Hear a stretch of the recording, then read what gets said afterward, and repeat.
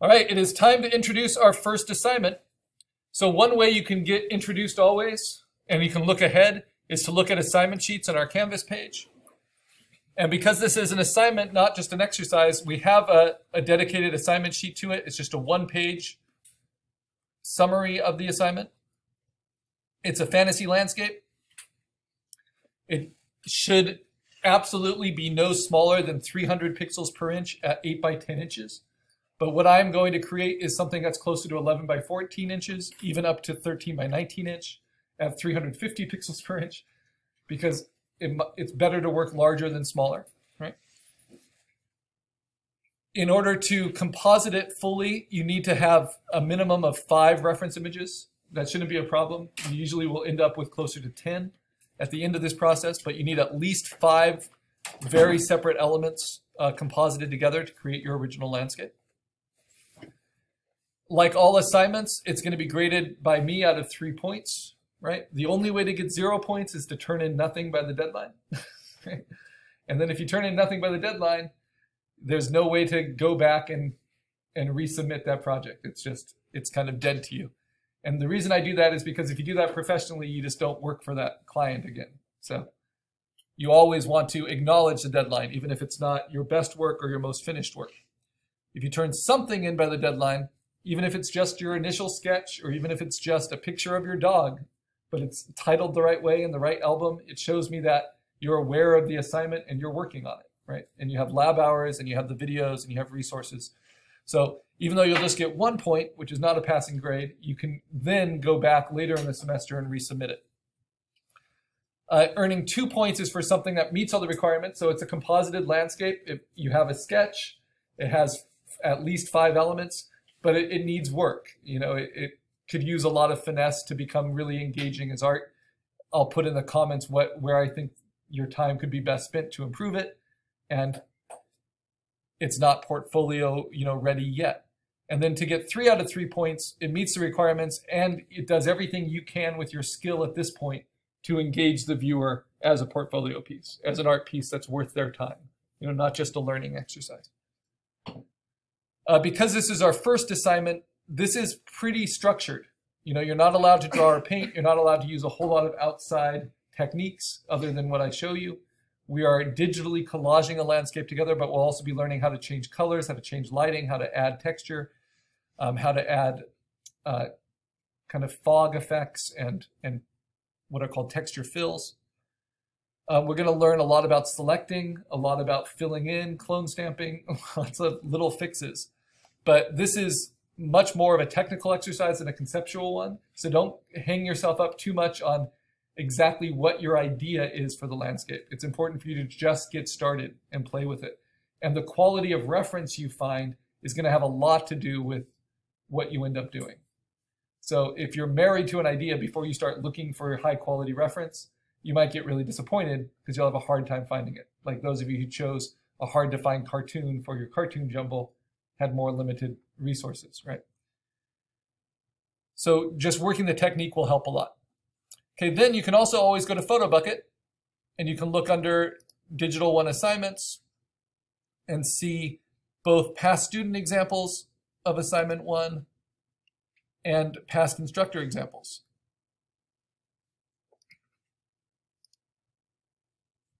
And this is just our first of compositing. We're going to get practice compositing creatures next, and then compositing creatures into the landscape next. So if we look at the instructional examples, this will show you kind of my expectations for next class. We are going to pick a theme today. So already in your sketchbook, you can write down what the theme is that you want to do, right? And then you are going to look for reference. So for this theme, we had the desert. We had in a time frame that was like ancient civilizations, and the circumstance was going to be dusk with a starry sky. And then I started looking for references and I found certain things I liked, and then I made a horizontal version of the composition and a vertical composition. And then this is the one that I settled on, right? And no, it didn't have the starry sky, but it was kind of dusk and it, looked ancient. So it's based on the reference you found. This was like an old ghost town. vertical format, on and on. What you'll notice about all of these examples is even though they can look quite dramatic, they don't have anything that's what's called a figurative element in them. Nothing that you would expect to be moving just looking at it. And that's because these landscapes need to function as backdrops to later creatures that we put into them. So you don't want to have any living things in there, like creatures that would be crawling around. Plants and things are fine. But when something's too active, like this one isn't a great example because you've got this little kind of spaceship thing, you expect that to be moving if you're going to have other things moving in it. So try to limit it to non-dynamic elements, right? Whether it's in a cave, whether it's a cityscape. Even waterfalls are a little tricky because when we animate, then we actually have to animate the waterfalls as well. So think about things that look like a landscape and are kind of timeless without having to move. And that's going to work out better. Okay, so what do you do in your sketchbook to get started? And then how do we start searching? So I'm going to use a digital sketchbook just so I can document it in these videos. But you would just do this in your regular sketchbook. And if you want to draw digitally, you certainly can. Come on.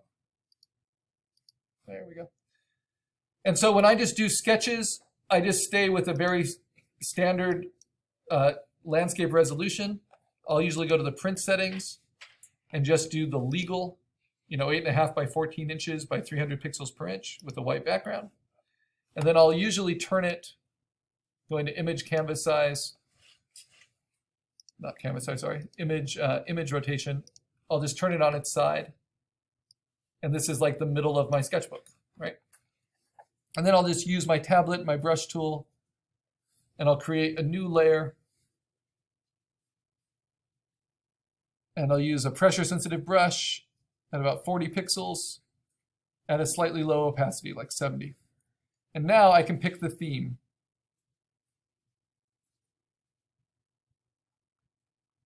So what should the theme of my landscape be? Well, I've been playing with Géricault's Raft of the Medusa. So I like, and I haven't done an example of something on the open ocean. So I was thinking that might be fun, like a nautical theme. Not underwater, I've done that, but like on the water, right? So you want to think of, what are the big kind of geographic things? So what would be interesting in a fantasy to have, because you don't need to follow any kind of reality with the ocean. So I want ocean. I want maybe like coral towers. I'm just thinking out loud. I want big rocks.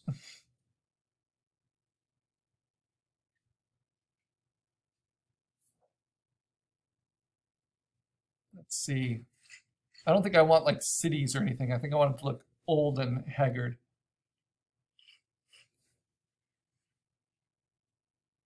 So what should the sky look like? Like storm clouds. Then I like to throw something kind of weird in there usually, like a food item. So maybe rutabagas.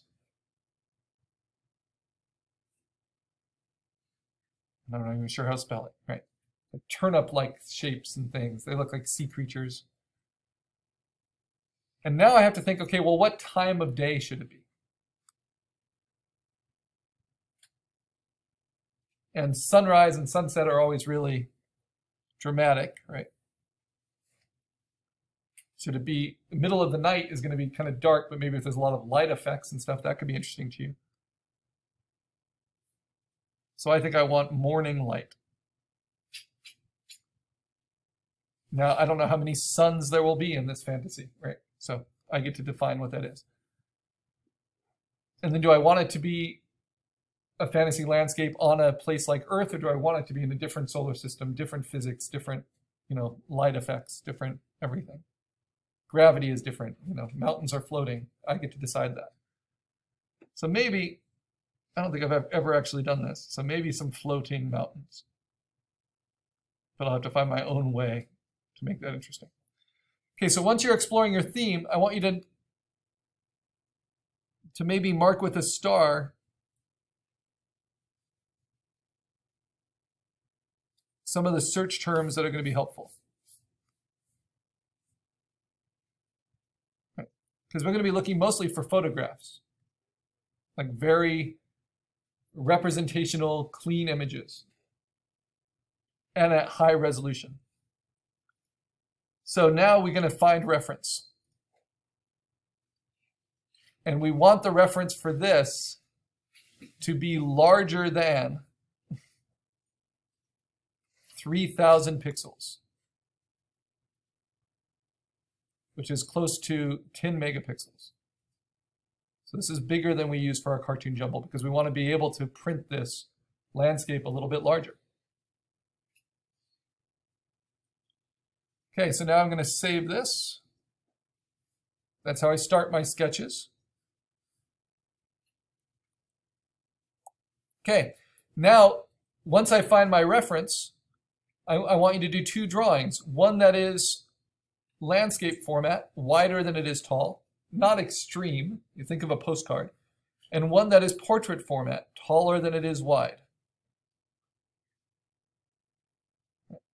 But before you start sketching in, like I might already have my idea of where things should go, I want to find what reference is available because I'm not allowed to draw and paint on this. I have to composite it all from found pixels. Now, if I'm really missing out on something, I could go buy some rutabagas from the store. I can go arrange them at my house. I can take digital photos of them and have high quality, larger than 3,000 pixel reference I can use along with what I can find. But for this project, as long as we have at least 5 references, we are allowed to source it from other artists for our educational use. Yeah, so 3,000 pixels or bigger. So one way we can go is for Google Images, right? Can you make it exactly 3,000, or is the only option for size? You want as close to 3,000 as possible, and you want larger than is better than smaller than. So Google Images is where you're going to find the most, but you're also going to find the most garbage, right? So let's just look for something pretty straightforward, like mountains. When I search for mountains in Google Images, it gives me, probably millions of results. So I want to limit it, just like I did for Cartoon Jumble, to the largest size possible. But even then, very few of these are more than 3,000. So I just kind of hover. And then this one at one dimension is larger than 3,000. This one at both dimensions is larger than 3,000. But it's also kind of limited in color. This one is nice, though. 4,000 by 3,200. So you'll see that 3,000 is kind of a threshold that really can be tricky to get, but can be very helpful. It will give you the best quality, and it will give you the most options. Now, even if that were big enough, I wouldn't want to use something with waterfalls in it because I don't want anything that I would expect to be moving. This is like a background plate. So think of this as something that you're going to show on a stage and then have things happen in front of later on in the class. You also want your reference to be not so dramatically lit. We can add drama with the lighting and the coloring. We don't want it to already be forced on us. Okay, so you see I spend a lot of time looking at images that aren't actually very good, right? And then the ones that are large enough, I'm opening them into a new tab, and then I say open image in new tab. And then I can actually check their quality, and then sometimes they're awful, like that. Like highly pixelated. Not good images. Same with this one. So these are people that forced them to be bigger. So you really do have to vet your images. Now this one, a little bit better. There we go. Seeing it at full size, nice and crisp. Right. Even though because it's a low light, the ISO is a little grainy, but that's okay. So that's my first reference that might be